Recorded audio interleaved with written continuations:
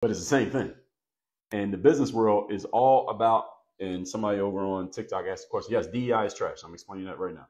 Business world is all about connections, relationships, strategy. All right, I said that 3 times already. So I already explained to you, I come from the sports world. Sports world is a meritocracy. All right, in other words, there's no DEI on the basketball team. Now, and the only exception to that is if you're LeBron James' son and he DEI'd his son into the NBA. But everybody else, you got to earn it.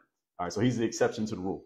All right, everybody else, you got to earn it. All right, there's no DEI on the Miami Heat. It's not like the Miami Heat says, hey, let's pick up, let's get a guy on the team who's only 5 feet tall, just so we have some short people on the team as well. We can't just have all tall people. That never happens. You never hear anybody say that, right? You never heard anyone say that. They don't say, hey, let's put a girl on the Miami Heat or the New York Knicks just so we have some diversity of genders on the team. Or they don't say the NBA is a whole bunch of black guys. Let's get some white guys in the NBA just because we got to have some diversity. That never happens. And the reason it doesn't happen is because the sports world is about performance. The sports world, everything is judged by the scoreboard, not by human beings.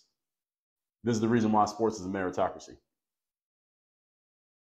The main reason why sports is a meritocracy is because the ultimate arbiter in sports is the scoreboard, not a human being.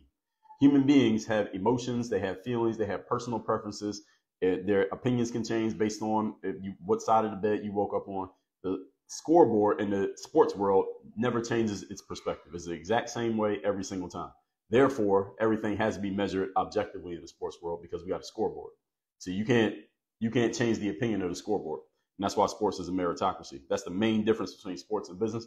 Everything in business is decided by human beings. And human beings have opinions, feelings, preferences,